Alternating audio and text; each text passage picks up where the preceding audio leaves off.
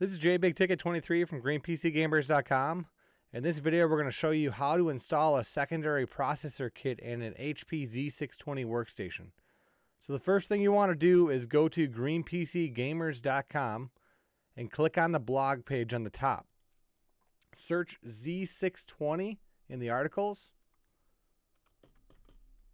and that'll bring up an article called HP Z620 Gaming Computer and Other Upgrades. All of the parts that we're going to show you in this video, you can locate on this page. So if you scroll down, you'll see right above the processors, the optional secondary Z620 HP processor board, as well as a second line item for the heatsink. So we give you the part number so you can try to hunt these parts down. Otherwise, we do give you links where you can try to order them. Now, with this kit, you're also going to need a processor. And you have to match the processor step code that's on your onboard processor. So if you don't know what that is, you'll want to verify, maybe pull off that the heatsink on the existing processor and check out the step code and match it for the second proc. If you're just upgrading processors and you're going to do both of them, check out below here on GreenPCGamers.com. We have a bunch of awesome processor upgrade options based off of your system board, because there are two different system boards, and your system board will determine which CPUs you can install. Okay, so let's get to the video of the install. Okay, so we've got our HP Z620 workstation. We have our riser kit, we have our CPU, we have some heat paste, and we do have some memory that we're going to install as well. Because this secondary CPU riser board gives us 4 additional memory slots to add more memory. What you don't see in the picture is the heatsink, but we are going to show that to you later on in the video. All right, so we're going to install 4 additional 4 gig DDR3 14900R modules into the system. Now we're matching the existing modules that are installed in the system board. So you may have 10600R modules. Go ahead and match them. All right, here's our CPU. We're going to install an E5 2687W 8-core CPU, and that's exactly what we have already installed on the system board CPU. Here's a little sneak peek at the part number for the riser. Again, the part numbers are located on GreenPCGamers.com. Search articles Z620. All right, so we do have to remove our side panel to access the system board, which is where we're going to mount that secondary CPU riser board. All right, so this system originally came with a single processor, so it's got a plastic cover over where we're going to mount that CPU riser. But before we remove that, we are going to install our processor and our memory and our heatsink. So as you can see, there's a little flip on the right side where you can remove that plastic. Now be really, really careful with the pins on this CPU when you remove the retention clips like we're doing, because if you touch those pins, you're going to damage them, and then you're going to have to get another riser board. Do not touch them. All right, so we're going to line up our CPU riser board so we can install our processor. So there are 4 notches on the CPU. You can see right here, right here, right here, and right here.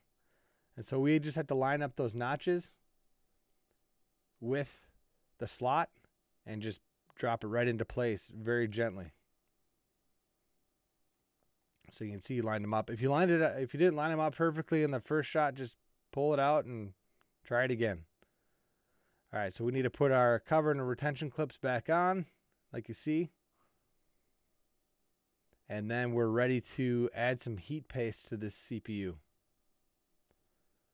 Okay, so we like to use heat paste from a company called Shinetsu Microsci.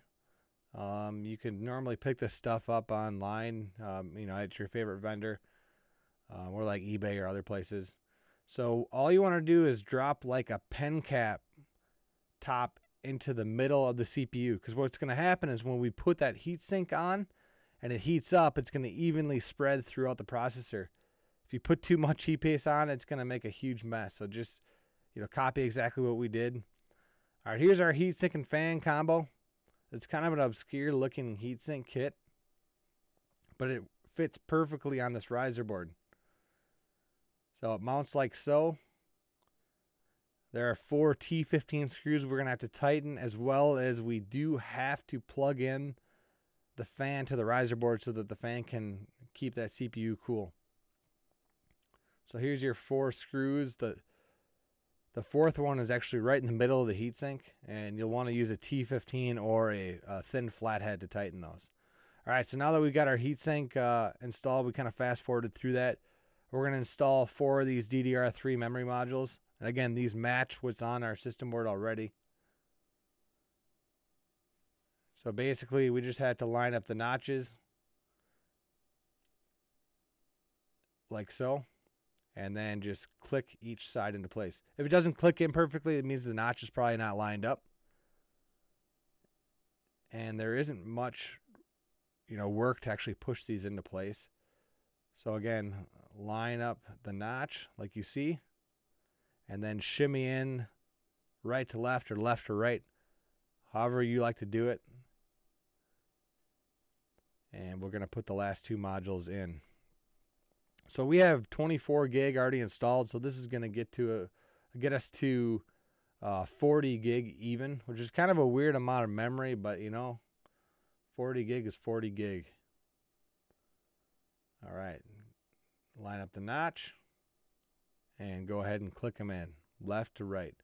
If you push it down in the middle, it most likely won't click in evenly. So if you copy exactly how we install these modules, it's simple. Okay, so we've got our processor and our memory installed.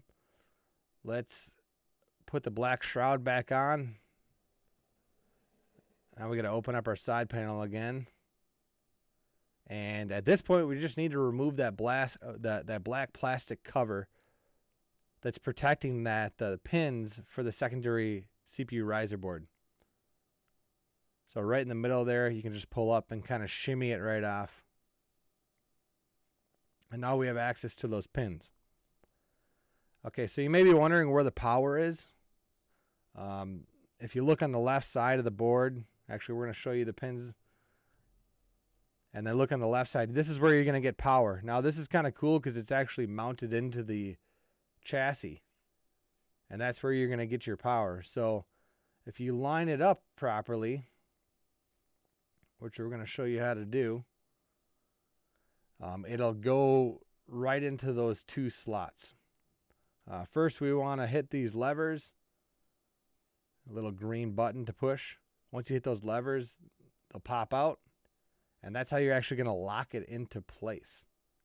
So once you clip those back in, you slide your board right in like so. You can click it into place. And then also what's really going to hold it into place is the side panel. Okay, so our board's installed. Everything looks good. Put your side panel back on. And go ahead and you're going to have to go plug it back in to your monitor, your keyboard, your mouse, all your other peripherals. All right, so we fast forwarded. We've got into the F2 setup. We're just going to verify that we're seeing 2 processors and our upgraded memory. And it's good because we're seeing our 40 gig of RAM. And then we have our first processor right here and our second processor right here. So everything's working perfectly in the F2 setup. That's great. Now let's go and verify in Windows 10. So first we're going to go right click on Start, go to System. We see both processors as well as our 40 gig of RAM. So it's great. Windows is recognizing it. Now let's go to the Device Manager. With Hyper-Thread, this is going to show up as an insane amount of threads because these are both 8-core processors. So now we have 16 physical cores. So it's going to show up as 32 threads, which is crazy. Look at that. So everything's working perfectly. We've had a successful install. If for some reason this install doesn't work for you, a couple things that you want to double check is make sure that you have matching step codes. Make sure you're matching your memory from your motherboard. If you don't match the step codes in the processors, you'll get a microcode mismatch, or you just won't get video. If you do upgrade both processors, make sure you upgrade your BIOS before you do that. Other than that, it's pretty self-explanatory, and watching this video should help you out big time. If this video did help you, make sure and subscribe to our channel. Helps us out big time. Also, like GreenPCGamers.com on Facebook.